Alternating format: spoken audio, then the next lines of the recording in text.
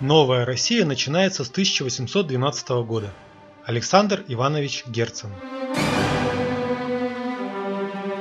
В Санкт-Петербурге в Зимнем дворце находится военная галерея, посвященная Отечественной войне 1812 года. На ней представлены 332 портрета русских генералов. Однако, если внимательно присмотреться к представленным генералам, то можно заметить, что почти у половины из них фамилии английские, немецкие и даже французские. Фамилии эти выделены желтым цветом.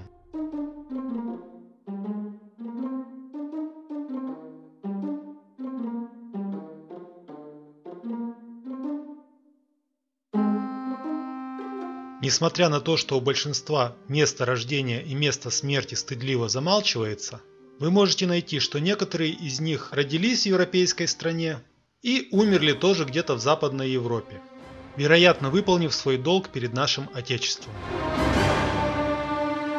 На этой картине представлены генералы-герои войны 1812 года, которые особо отличились. На груди у всех у них висят ордена. И помимо российских наград, также присутствуют европейские награды. Давайте рассмотрим эти награды более подробно. Генерал от инфантерии Петр Иванович Багратион. Здесь я показываю только ордена стран, против которых, согласно официальной версии, воевали российские генералы. У Багратиона мы видим один орден австрийский и два прусских. При этом орден Черного Орла являлся рыцарским орденом. То есть, по сути, Багратион поклялся в служении верности и чести рыцарскому ордену Пруссии. Как же он после этого пошел воевать против прусского короля? Генерал от кавалерии Матвей Иванович Платов. У него два ордена австрийских и два прусских. Также являлся рыцарем прусского королевского дома. Генерал-фельдмаршал Михаил Илларионович Голенищев-Кутузов-Смоленский. Европейских наград у него немного, один австрийский орден и два прусских. Но при этом он также являлся рыцарем прусского королевского дома. Обратите внимание, некоторые из этих наград мы можем наблюдать на груди у Кутузова.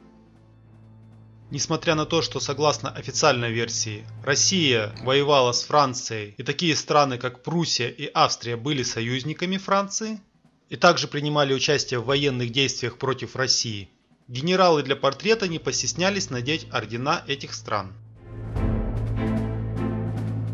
Генерал-фельдмаршал Михаэль Андреас Барклай де Толли. Человек с откровенно французской фамилией. До 24 августа 1812 года занимал должность военного министра Российской империи. У него помимо прусских и австрийских орденов также есть два французских ордена. И при этом у него был орден Святого Людовика. Таким образом, Барклай де Толли был французским рыцарем. Генерал от инфантерии Михаил Андреевич Милорадович. У него также имеются австрийские и прусские ордена, но при этом он также являлся рыцарем прусского королевского дома. Император Всероссийский, царь польский, великий князь финляндский, протектор Мальтийского ордена Александр Первый Павлович.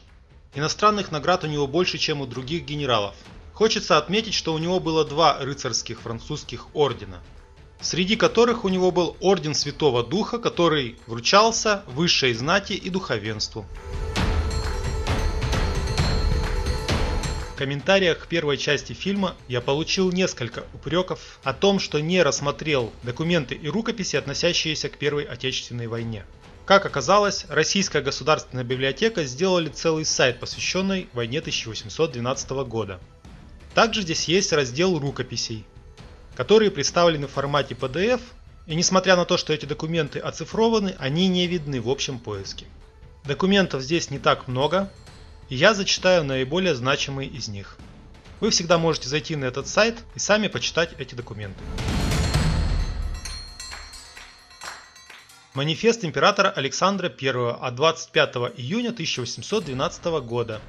Манифест этот был выпущен в связи с началом войны. Манифест написан рукой некоего Толстого Н.А. и подписан Александром Первым. Несмотря на то, что манифест был по сути обращением к армии, он написан почему-то на французском языке. А почему не на русском?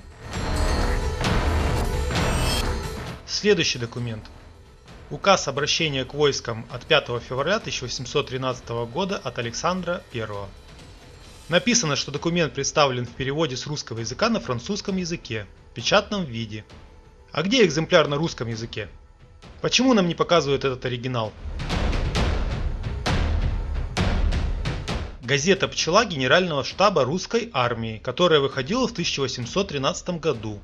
Представлена в рукописном виде и снова на французском языке. Вопрос, который я еще раз повторю: русской ли была та армия? Наконец попался документ на русском языке. Называется «Оправдание главнокомандующего Барклая де Толли в действиях его во время Отечественной войны с французами в 1812 году». В нем подробно объяснена невозможность дать генеральное сражение на первых этапах войны, необходимость планомерной подготовки к этому сражению, а также отступление русской армии в царево займище. Казалось бы, вот он документ, который раскрывает основную интригу поведения российских войск в войне 1812 года. Однако при ближайшем рассмотрении оказывается, что документ был окончательно написан в декабре 1821 года. Но как мы знаем из биографии Барклая де Толли, он скончался в 1818 году. Так писал ли этот документ Михаэль Андреас? Или документ был полностью написан гораздо позже его смерти? Также здесь приведено письмо Кутузова Гавриилу Петровичу Ермолову.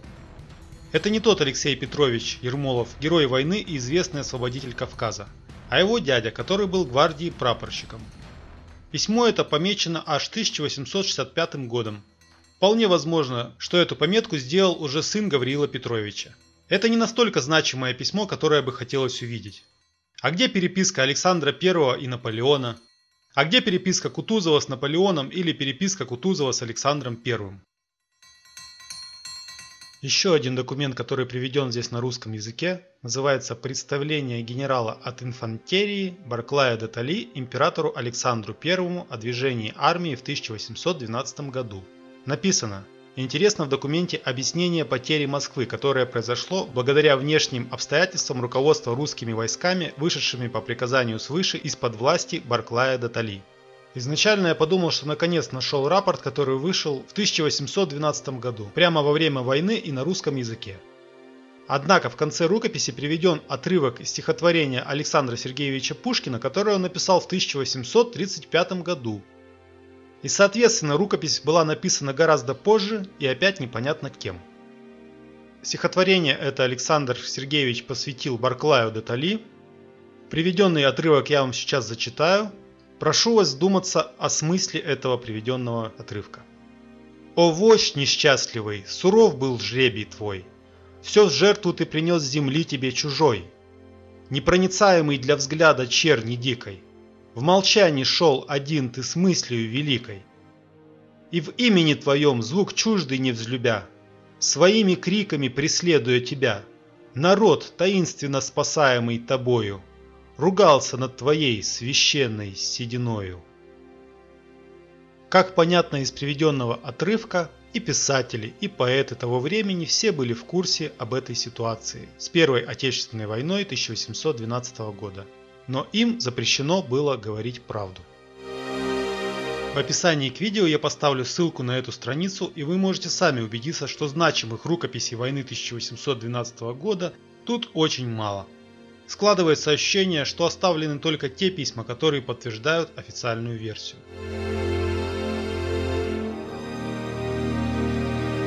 В первой части фильма «Война, миров» 1812 я показал схожесть формы армии Наполеона и Александра Первого. В комментариях к фильму даже оппоненты признали, что цвет формы не был отличительным знаком обеих армий. И это действительно так, так как это была единая форма единой имперской армии. Основная мысль была в том, что для того, чтобы не было очевидно, что армии воевали на одной стороне, гораздо позднее зеленый цвет мундира стали приписывать русским дивизиям, а синий – французам, прусакам, австрийцам, полякам и так далее. Приведу некоторые примеры. Вот картина боя 1812 года. Где русские, где французы, я думаю, ответ очевиден. Русские в зеленой форме. Вот еще пример. Это табло операций Великой армии 21 августа 1812 года. Войска обозначены зеленым и синим цветом. Очевидно, что цвета выбраны не случайно. Карта, которую я уже показывал, план битв при селе Бородино. Опять мы видим синий цвет войск, это французы, и российские войска зеленого цвета. Очевидно, что цвета войск были выбраны по цветам мундиров, по которым впоследствии было принято разделять войска. И примеры эти можно продолжать и дальше. Вот современная картина. Французы в темно-синих мундирах, русские в зеленых. А почему автор не нарисовал всех солдат в одинаковом цвете мундиров? Это изображение конного егеря в парадной форме, который к нам повернут практически спиной.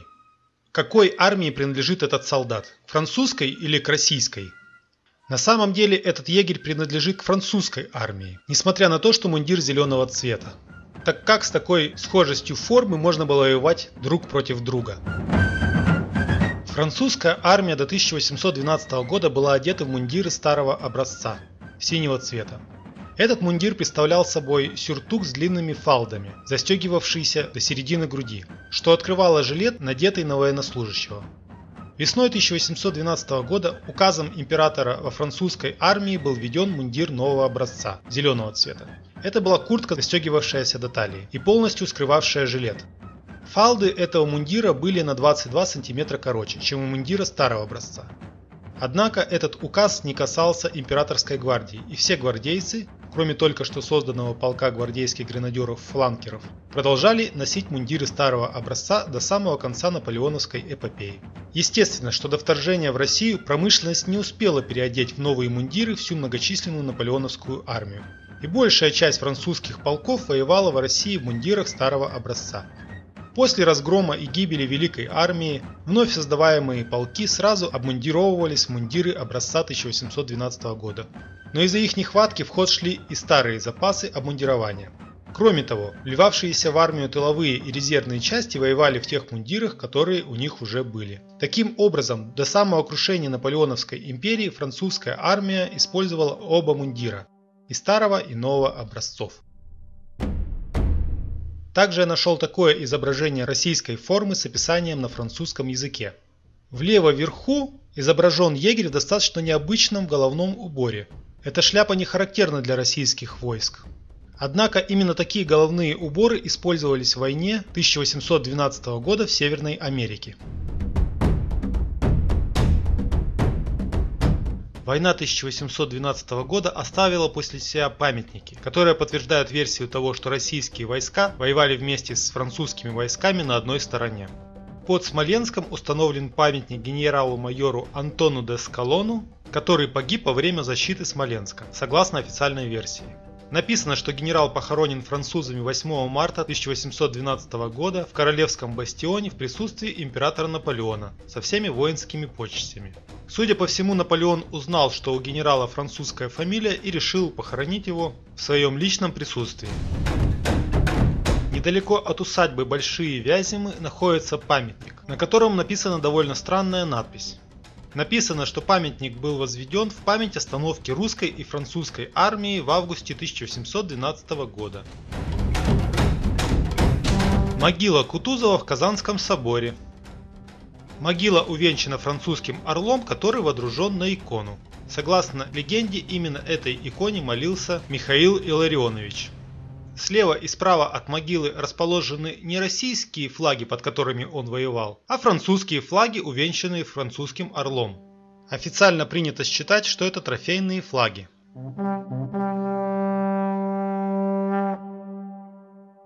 На этом странности с Кутузовым не заканчиваются.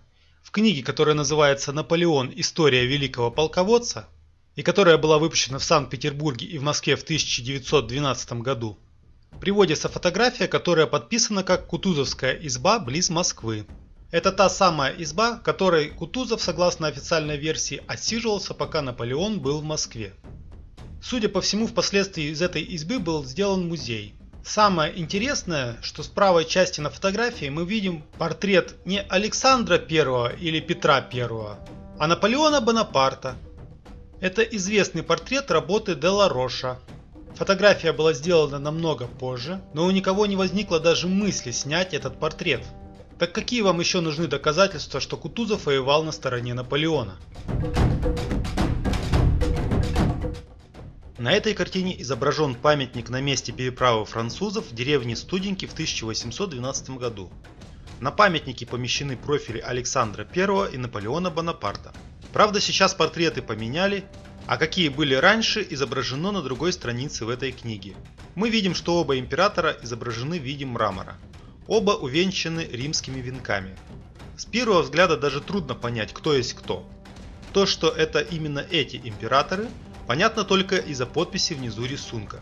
Согласно истории, именно в этом месте армия Александра нанесла ощутимый удар по французской армии и по сути уничтожила ее. Однако, не зная этой истории и глядя на профили императоров, такое вряд ли придет в голову. Оба государя изображены на равных, так же как на десятках других памятниках и медалях. Очевидно, что даже 100 лет спустя представления о войне 1812 года были совсем другие. Также здесь приведен такой отрывок, который относится к периоду, когда Наполеон захватил Москву. Написано: Александр I не начинал переговоров о мире. Наполеон сам написал письмо царю, высказывая свою печаль по поводу пожара Москвы. Письмо осталось без ответа. Русский царь давно уже положился на волю провидения. Он не слушал советов генералов и только повторял: «Все это рука Всевышнего». Он всецело отдался судьбе и только говорил: «Наполеон или я? Мы вместе не можем царствовать». Зачем вообще это было сказано? Неужели Наполеон и Александр не могли поделить власть? Также в этой книге приведена иллюстрация достаточно интересной картины. Подписано: Александр I представляет Наполеону башкиров, калмыков и других инородцев русской армии 7 июля 1807 года. Ну, во-первых, можно ли называть русской армию, в которой почти половина генералов были иностранцами, и которой сам Александр I обращался на французском языке? Если на этой картине Александр действительно представлял Наполеону башкиров, калмыков, казаков и так далее, то почему он стоит на другой стороне? И еще один момент. Сразу бросается в глаза, что представленные инородцы стоят в головных уборах, так же как Наполеон и Александр I. Остальные офицеры стоят без головных уборов. Если все эти, как сказано, инородцы действительно служили в русской армии, то почему они не обнажили голов в присутствии верховного правителя? Поэтому, глядя на эту картину, можно сделать вывод, что встречались персоны одинакового ранга.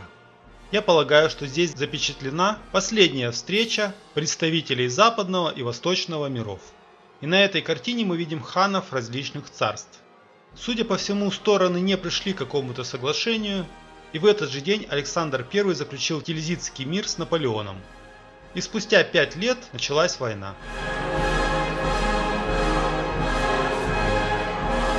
В первой части я показывал книгу Джона Джеймса, которая называется «Журнал путешествия в Германию, Швецию, Россию и Польшу». Там я приводил подробное описание того, как Наполеон взрывал Кремль. Я нашел французскую иллюстрацию, которая так и называется «Взрыв Кремля». Официальная история нам рассказывает, что Москва была сожжена отступающей армией, однако существует уже несколько подтверждений того, что скорее всего все было не так. И это позволяет нам усомниться в официальной версии. Действительно ли Кремль был взорван? Есть ли еще какие-то подтверждения этого факта? В книге, которая называется «Материалы к истории императора Александра I и его эпохи», есть упоминание о проекте медали, на котором изображен император Александр I, так же как Георгий Победоносец на коне поражает копьем чудовище. Далее написано: на левой руке щит с изображением всевидящего ока и даты 1812. Вдали взорванный Кремль. Судя по всему, медаль не была утверждена, хотя интересно было бы на нее посмотреть. В этой книге есть несколько проектов медалей с Александром I, убивающим змея. Судя по всему, в дальнейшем от этой идеи решили отказаться.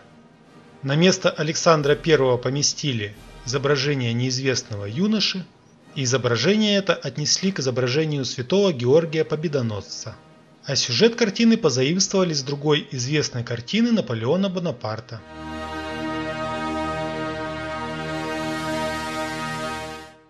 Что же так пытался уничтожить Наполеон в Москве? В документе, который называется «Кремлевские башни и стены, существующие и разрушенные неприятелем в 1812 году», я нашел следующее изображение Кремлевской стены. На крышу башни помещен непривычный нам крест, а непонятная конструкция. Что же это может быть? Обратите внимание на название документа. То, что эти объекты были целенаправленно уничтожены, похоже, ни для кого не было секретом. А вот другой похожий документ.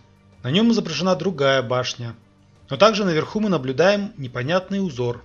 Сторонники атмосферного электричества могут сказать, что это такая антенна для приема статического электричества из атмосферы.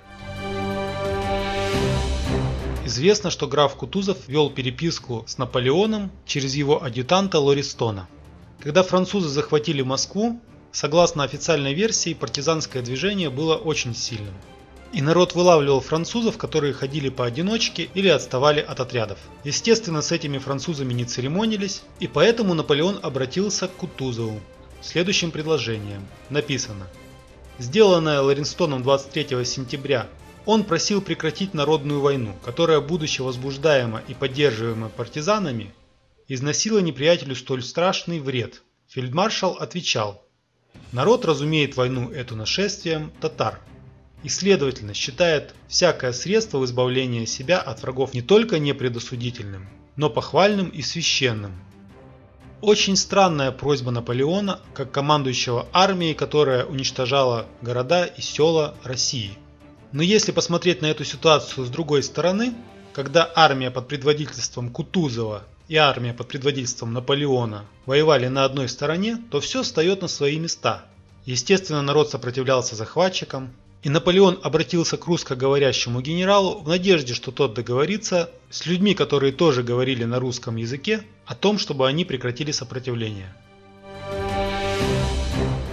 На другой странице в этой книге автор пытается разъяснить следующее утверждение, которое было непонятно уже 50 лет спустя войны. Утверждение следующее.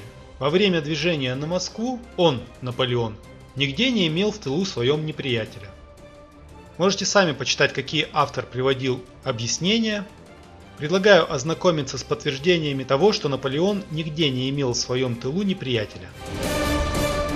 Во французской газете, которая так и называлась «Журнал империи», и которая описывала события войны на Востоке, я нашел следующую заметку. Все флаги, которые были взяты русскими в разных войнах у турок, а также статистическая информация, которую взяли в Кремле, была отправлена в Париж.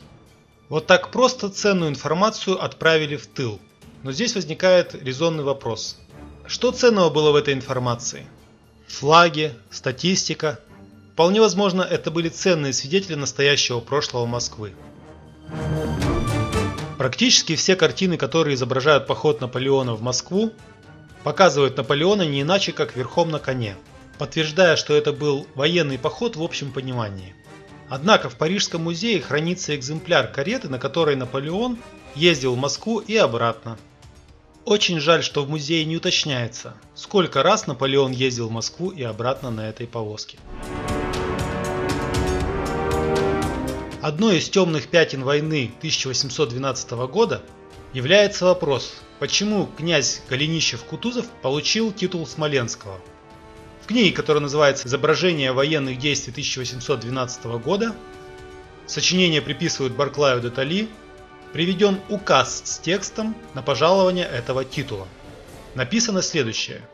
В память незабвенных заслуг нашего генерал-фельдмаршала князя Голенищева-Кутузова, доведшего многочисленные неприятельские войска искусными движениями своими и многократными победами до совершенного истощения, истребления и бегства. Особливо же за нанесение в окрестностях Смоленска сильное врагу поражение, за которым последовало освобождение сего знаменитого града и поспешное преследуемых неприятелей из России, удаление, жалуемый ему титул Смоленского. Очевидно, что здесь имеется в виду сражение под Красным, которое произошло с 15 по 18 ноября 1812 года. Однако сражение это происходило в 45 километрах от Смоленска, и согласно официальной версии, отступающая французская армия не сильно-то защищала город. Так о каком освобождении может идти речь, и за такую заслугу пожалован титул Смоленского? С тем же успехом можно было пожаловать титул Бородинского или Московского. Очевидно, что этот титул у Кутузова был, и официальная версия просто пытается как-то объяснить этот факт. На этой же странице описана причина, по которой Кутузов получил орден святого великомученика и победоносца Георгия первого класса.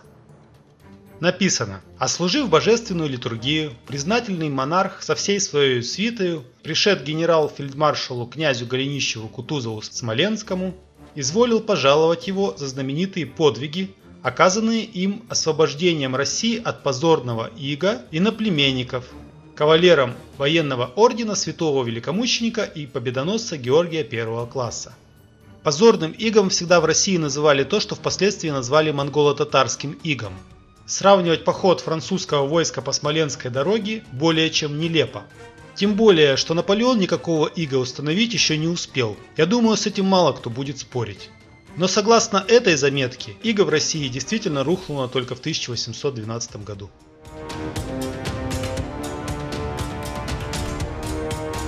Одна из непонятных историй войны 1812 года – это ожидание Наполеоном каких-то бояр под Москвой. Каких бояр ожидал Наполеон? Ведь такого сословия в России, согласно официальной истории, давно не было. Во французской картине, которая называется «Вход французской армии под командованием императора Наполеона в город Москву», мы как раз и видим этих бояр. Обратите внимание на одежду этих людей и головные уборы.